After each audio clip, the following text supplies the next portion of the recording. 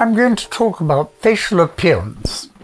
I find that many people are embarrassed about this. It's considered such a personal thing.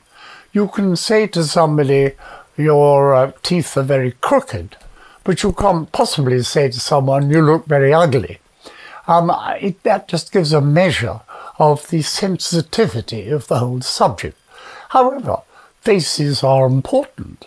Most mothers, I find, are reluctant to discuss appearance because I think they feel it is God-given, not a subject to be mentioned.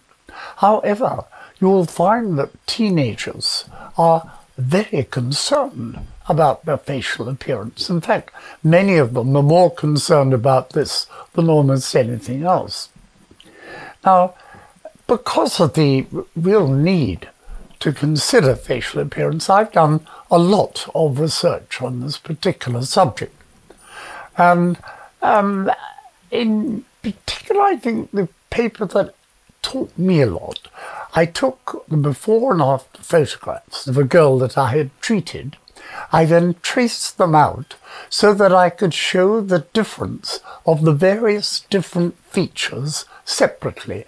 The position of her cheeks, her jaw, her chin, her nose, in order to try and find out which is most important. Now, I then asked, I think it was 106 members of the public, which face they thought was most attractive. I was very, very interested because it showed there is a huge strength of feeling that good cheekbones are most important. It was way, way ahead of any other feature. I thought a good chin mattered, but nothing like as much as good cheekbones. But the interesting thing was a flat face was only preferred by 2%.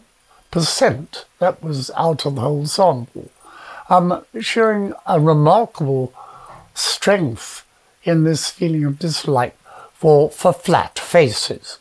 Now, I've often discussed this with others, and I find interestingly that both the general public and the dentists share this dislike.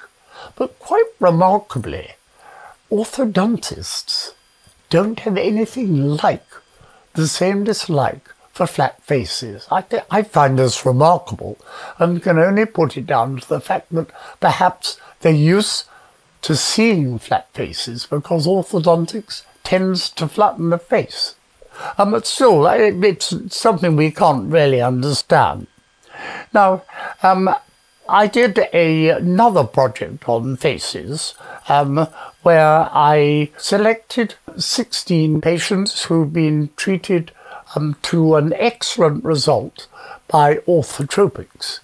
But then I took a group of 16 faces that had been already selected by orthodontists. They were recommended for publication in the American Journal of Orthodontics. I pasted them again on a board so nobody knew which way the patients had been treated. All they could do was see the faces and the teeth. And I asked them to just fill in a scale below on how attractive they thought the face and teeth were.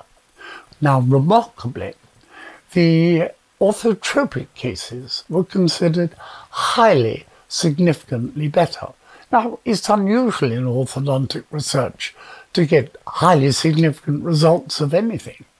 And yet here we were considering treated cases, all of which were recommended as excellent, and the orthotropic cases have been found to be highly significantly better.